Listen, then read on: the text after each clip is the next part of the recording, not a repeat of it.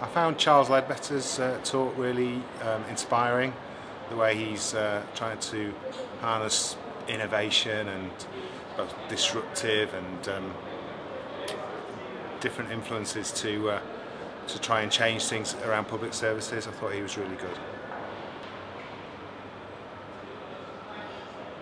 I think coming from an NHS perspective, it's about how we can give power back to the communities that we serve, how we can empower them to make decisions about their healthcare, to self-care.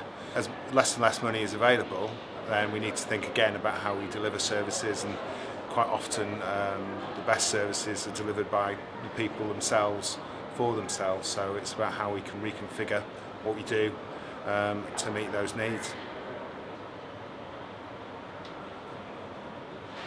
I work in digital communications in the NHS, so I've made a lot of great connections today and yesterday. It's another good event from Digital Birmingham, really positive.